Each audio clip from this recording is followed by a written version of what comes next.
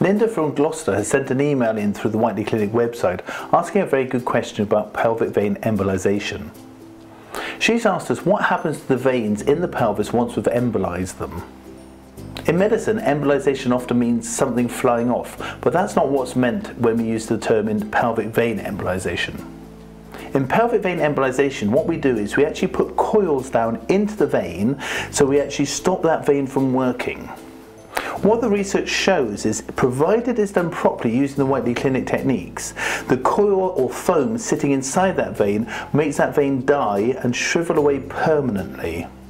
Although it may sound frightening to hear a vein dying, it's actually a process called apoptosis, and that means that when that vein disappears, it goes into just scar tissue and can never open up again.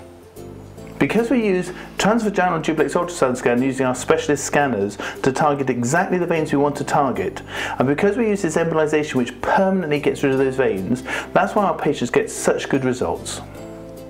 Pelvic vein embolisation is a sophisticated but simple pinhole procedure performed in an outpatient setting, much like a dental surgery.